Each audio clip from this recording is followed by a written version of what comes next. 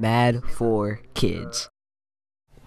Hey Eisenhower, have you ever heard about the Mad4Kids Club? The Mad4Kids Club started in the fall of 2011 and was created by Eisenhower 8th graders Abby, Alexa, Kayla, Kelly, and Valerie as a part of a community service project assignment in Mrs. Ebonetti's Wyckoff Extended Learning class. The club does fundraisers, art shows, concerts, and everything else that they can do to raise the money for kids in need of help. Let's go see what the Mad4Kids Club is working on now. We have a lot of great things coming up. We have a lip sync competition coming up. Your favorite teachers will be singing to your favorite songs to raise funds for Becca Boo.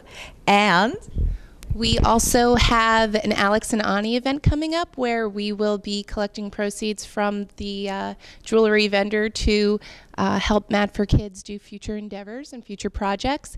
And we also have a Lego and Magic marker drive coming up as well.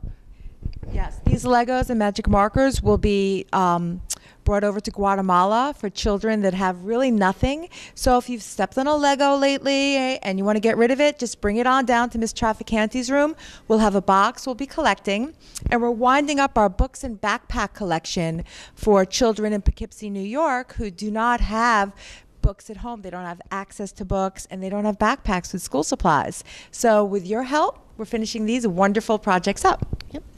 Mad4Kids is really doing some wonderful projects this year, and the kids are working really hard to support other young students around the country. So join us Thursdays from 3 to 4. Everyone's welcome.